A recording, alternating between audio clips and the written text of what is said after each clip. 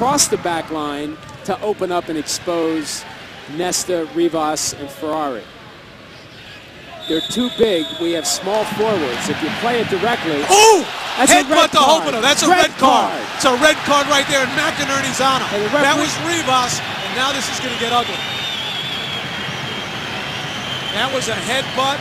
That's a red card, and you can enjoy a couple of games watching after That's that. a lot more than a red card. That was malicious. That should be 3 to 5 game suspension. At least. Unacceptable. Now, Hoppenot started things by throwing him down, but that was a little too much on the back end. There's the red card for Rivas. Have a nice time enjoying the rest of the match, and the 3 or 5 you're going to miss. And McInerney's red carded as well. McInerney, yep. Jack McInerney came in to defend his teammate. He gets a red card, so the Union do not get a man advantage. You'll be looking at 10 on 10, and that's a young Jack McInerney having to know when to step back. Look at this. See you later, buddy. Uncalled for thuggery in the middle of the pitch. And McInerney came in, he was angry, but that's a mistake you can't make.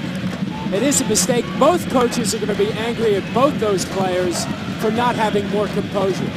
They've really put both their teams in jeopardy. Nelson Rivas